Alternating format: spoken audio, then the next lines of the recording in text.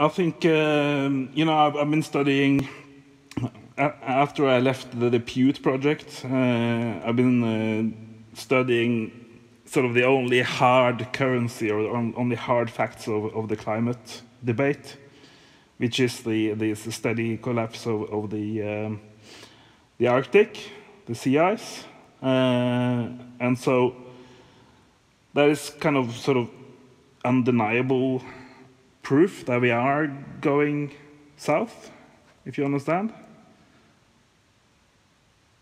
Are you there? Literally. I think literally the North Pole is sliding to the south, figuratively and literally. So your special interest is, well, living where you do, would be the collapse of the Arctic sea ice. Yeah, it's because it's sort of as Paul Beckwith says, it's not a local problem. It's what happens in the Arctic doesn't stay in the Arctic. So it's like we have very good data for what's happening up there, and the consequences are global, and it's very, very short term. I was quite shocked, a couple of months ago when I realized how short term it is that we lose all the sea ice in 12 months of the year, So. When do you predict we're going to see an ice-free Arctic? Sounds like you do a lot of reading on the subject and studying it. So what's your call? There's two different ice frees. One is the summer ice free, which could happen, any time, like this summer or next. But the much harder question, or the much more, civilization collapsing question, is when we lose the winter ice.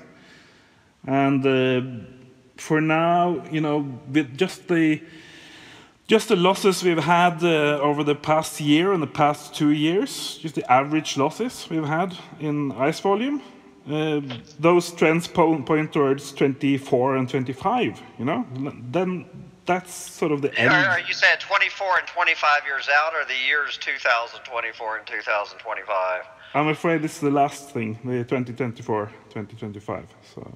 So that 7 or 8 years, you're looking at the handwriting on the wall. You're calling a permanently ice-free Arctic in 7 or 8 years. Yeah, but that's only if it's linear and if it doesn't speed up. And everything tells us it's going to speed up. It's not going to just go in a steady decline like that, because you get stronger and stronger feedbacks, and at the end, it's just some ice flake here and there, and it's going to be rough.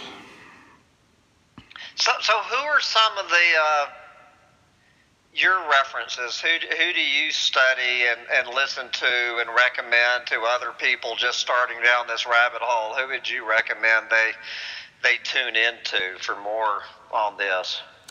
I've created the Arctic Sea Ice group on Facebook, and I encourage people to go on there. And so you're the one who created that? Yeah, I created it in the last days of January this year, so it's a very new group, about 100 members. But to answer your question, I'm not. I try not to be so people-centric, so I recommend. At least for the Arctic stuff, I recommend just looking at the data yourself. That's what I do, because I'm an anarchist, and I don't trust fucking anyone. So. Yes, just finding anyone to trust. So, everyone always wonders. I hate just to default to this, but it just gives a yardstick. So, are you part of the? Which side of this ramping up Paul Beckwith versus Guy McPherson debate? Are you falling? Are you falling on one side or the other for these guys' escalating battle between the two of them? Hambone, I love both of them, so I don't. I'm not gonna answer your question. Yeah, I'm the same way. It's on one hand, it's somewhat humorous, but it's really sad to see these two guys slugging it out like this all over Facebook and YouTube when we all need to be working together. There's so few of us who get it. I think maybe the explanation is what you alluded to the other day on YouTube. You know, you said that people love drama and people just grasp for the drama because then they don't have to think about the collapse and the demise of civilization. So maybe that's an element of it. Well, but you're not with. Well, I won't put words in your mouth. Are you or are you not with a guy that we've got? Let's call it 10 years. Do you see us being extinct in 10 years? Is it this bad, or you think we're going to come through this to the other side? Yeah, I've been YouTubing and thinking a bit about that, and I consciously choose to focus on when we lose civilization because that's much easier, you know, to point out. And then the other very hard thing is like, when will this species or the other species go? That's very, very difficult because you have 8,000-meter high mountains in Asia. You have islands in the Pacific. You have Arctic areas like Greenland and Canada. You know, it's like the planet isn't all London or New York. The whole planet won't react in the same way. It will be, I'm sure, decades between when one part goes and the other part goes. So I think civilization or society will collapse at some point in the next decade in most parts of the world. But I think I'm pretty sure some people will be able to hold out, you know, till mid-century anyway. So just to survive. Now, are you like me and Guy and Derek Jensen? Are you a promoter of the collapse of global industrial civilization to save the biosphere, or are you more like Paul Beckwith and thinking it's something that we should try to fix and save at this point? I'm pretty sure, you know, I haven't done that many magic mushrooms as you've been talking about, but on some of those trips to the woods, I've got pretty clear messages from the other critters living out there that they wouldn't mind civilization just going away. You know, they wouldn't mind us. They look at us as demons. You know, that's my interpretation. That the other animals and plants, they look at humans as demons when we are out there in the woods. Well, I have to say the photograph you sent me is I love the irony of now we were talking before we started recording. I know why we had to take this beautiful birch tree out, but that is that's I don't know, that was just I just enjoy the irony. Yeah, you know. When you talk about the animals and plants thinking of us as demons, so you're holding what is that, a giant bow saw, and your buddy's holding an axe there. That's right. I mean, we struggled for hours to get that one tree down, you know. So at least you didn't use a chainsaw or we wanted to use a chainsaw, but it was defunct. You know, it wasn't. You know, it was some kind of mechanical error. So. Don't you love it when the chainsaw won't start? I have to admit, I love using chainsaws. I go berserk when you put a chainsaw in this old eco-Nazi's hand. But I always get a chuckle when I get all prepped to go out there in the woods with my gas-sucking chainsaw and it will not start. There's nothing that, you know, that makes you feel humbled than a gas-powered chainsaw that will not start while you're cranking and cussing it, and the tree is just sitting there laughing at you and thoroughly enjoying your temper tantrum. I know exactly Anyway, what I you want mean. to talk about obviously one of the big debates that I've certainly been talking about, because I don't know, as I admitted just a couple of days ago, is the whole methane bomb thing. I mean, you can go on. This debate is one. No matter where your position is, you can go on and research it yourself, and whatever your preconceived notion is, you can find scientific reports to back up. So I'm sure you have studied this issue probably more than me. So I'm curious, where do you fall on along the methane bomb debate, and how it's going to impact abrupt climate change, and when, if you believe it is, when do you think it's going to blow? Yeah, I kind of placed it on the timeline between now and when we have no winter ice, no winter sea ice. So I would say anytime between September this year and 2020, pretty much. We will have this huge, like 50 gigaton or whatever, plume of methane from the what I call the East Bumblefuck Sea in in the Arctic, East Siberian Sea, because that's very shallow. It's like up to 50 meters deep, and you heat up that water in the summer, and it also heats up the seabed, and then you have a thaw. So and then kaboom. So you do not agree with Paul's latest? It's he not, seemed to buy that it's not, USGS report hook, line, and sinker. It's not really Paul, because he even said in his YouTube that I'm just relaying this USGS report, and he did that in 4 videos or something. And USGS, the Geological Service, that's directly under the president. So, if you elect the wrong president in your country, the USGS will be at his service. So it's like political science. But that report was written under Obama, not under Trump. That was that.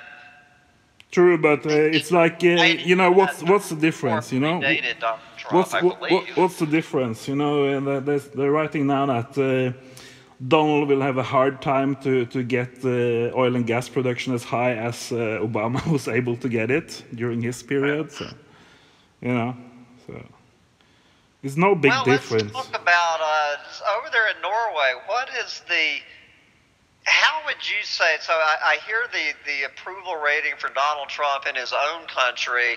I think one poll shows 36% is. It's the worst. He is the least popular president ever since they started polling. Where would you, if they took a poll of Norwegians today on supporting Donald Trump, what do you think the support level in Norway would be for Donald Trump? Norway is a very naive country or population, so it will probably be like 60, 70, 80% against him, just because our mainstream media are just going crazy about being anti-Trump. They don't have news anymore. It's just anti-Trump. Well, yeah, that's he's doubled my workload. I mean, I just did every Friday now. It used to be, as I say, it used to be the easiest day of the week for me to do my ecological meltdown roundup rant, but now I have to do 2 entirely different. One is all Donald all the time, and one is every other threat against the planet other than Donald Trump. Yeah.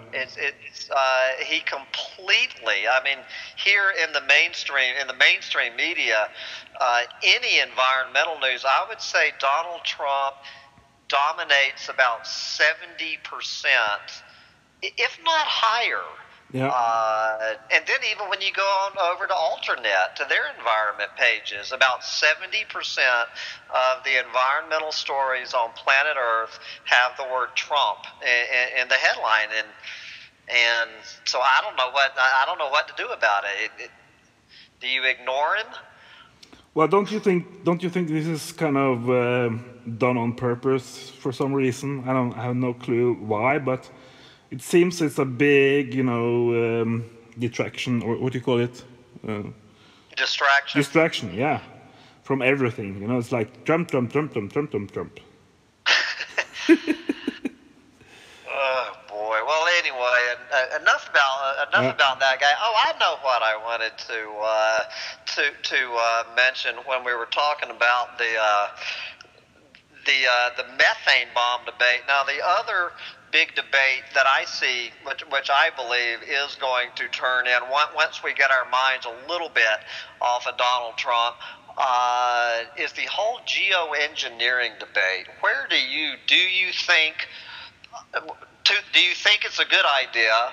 And whether or not, first I want to know, do you think, and I'm particularly talking to solar radiation management, A, is it a good or bad idea?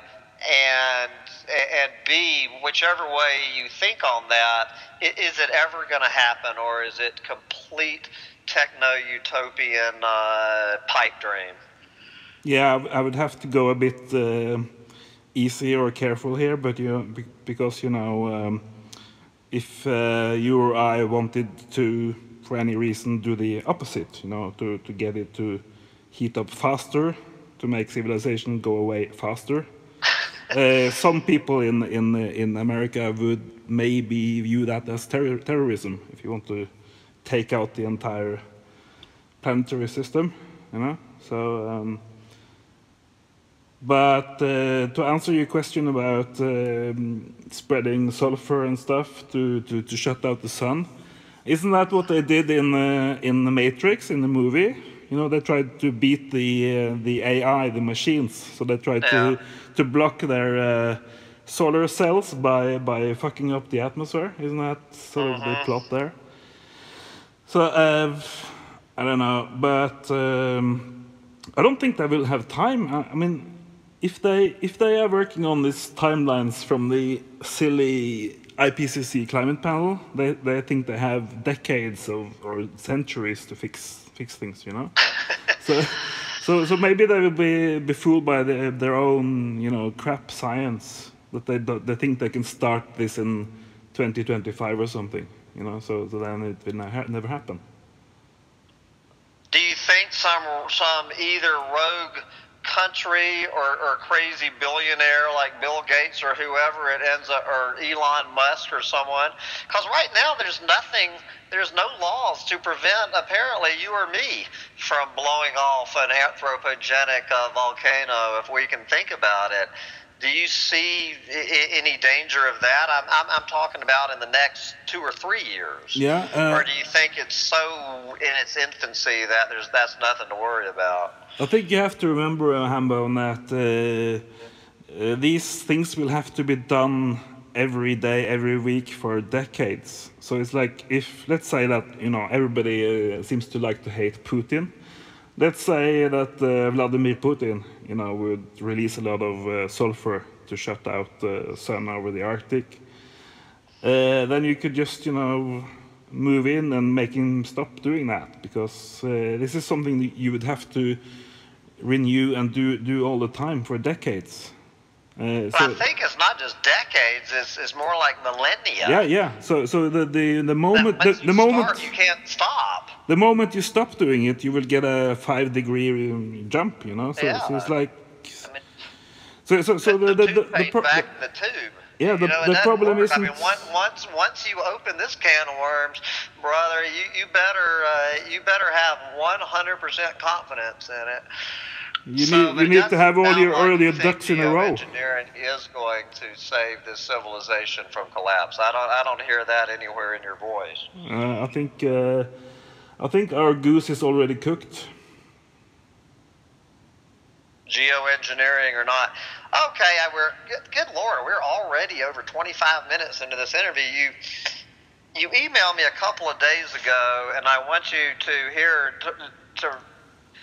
I just want you to take off. You were talking about the climate deception plan, or remind me and explain to our listeners what that's all about. That you were writing me about the climate. What is the climate deception going on this planet? I think it's, to cut it short, it's the whole UN climate panel is not what it's cracked up to be. I think it's a clever deception to pretend that the UN is going to fix everything. And I think if you study it more closely, it goes very much hand in hand with the big oil long-term planning to be able to pump and sell oil and gas forever or until the whole thing collapses. So I don't think it's proper science. I think it's politicized, just as the deniers would say, that the IPCC is politicized. And you have governments censoring the few scientists who are actually doing a good job there. Then the government of Saudi Arabia or America can just say, no, can we delete that chapter? I don't like that graph. So that's sort of the working of the IPCC. But I think it's a huge deception to control the whole climate debate, because everybody believes that the climate panel is doing a good and excellent job, but they're not. They're clearly not, because they tell us that the Arctic sea ice in summer will last until 2080 or 2090, some bullcrap like that. So they're clearly not doing an honest job.